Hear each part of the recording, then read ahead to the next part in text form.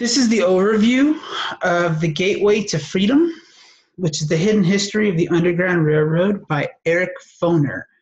Um, if that name rings a bell, it's because you've probably taken a course where the textbook was written by Eric Foner.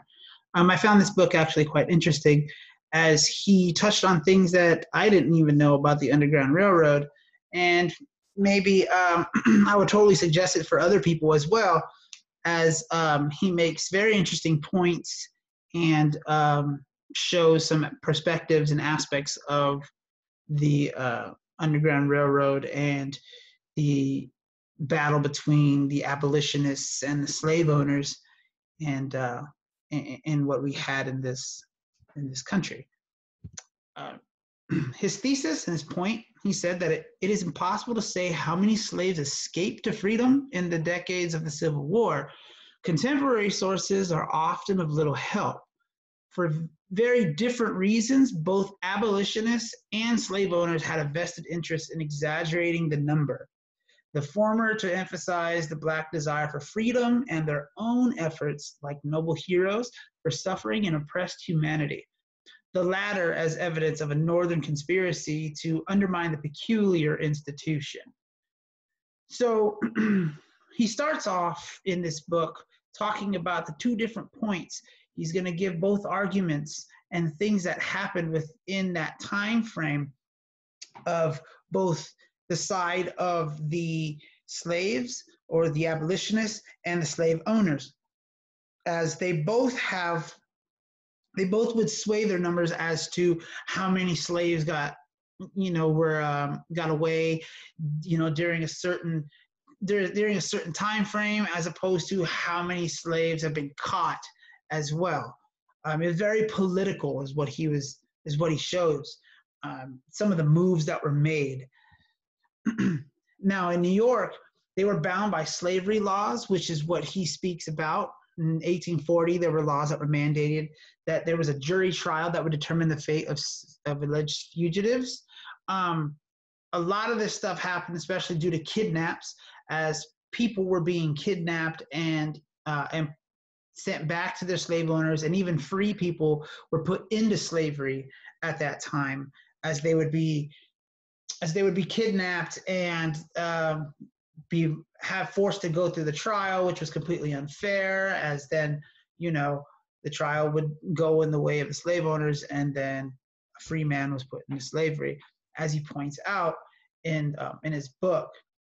However, in 1842, Foner says the Vigilance Committee's reports that kidnapping in the city gradually died, as it slowly became illegal to do that.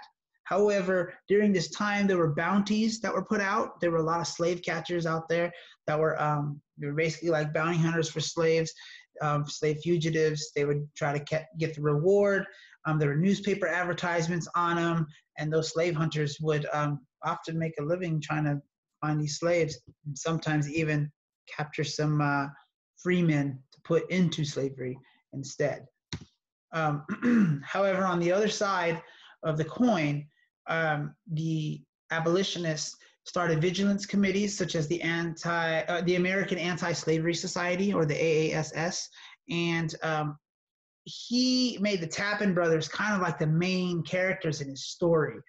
Arthur Tappan was the first AASS president, and he also funded the Emancipator. And then his brother Lewis Tappan oversaw the AASS publications. And these publications would help with slaves and abolitionists coincide with each other to get these slaves up north from these slave states. There's a lot of propaganda, pamphlets, magazines such as the Mirror of Liberty, and newspapers, of course, like the Emancipator. But he shows that there's these two sides to the story, and so as he moves forward, he starts naming all these characters that we've never really heard of. A lot of us heard of, like, Harriet Tubman and so on and so forth, and all those people, Nat Turner, etc.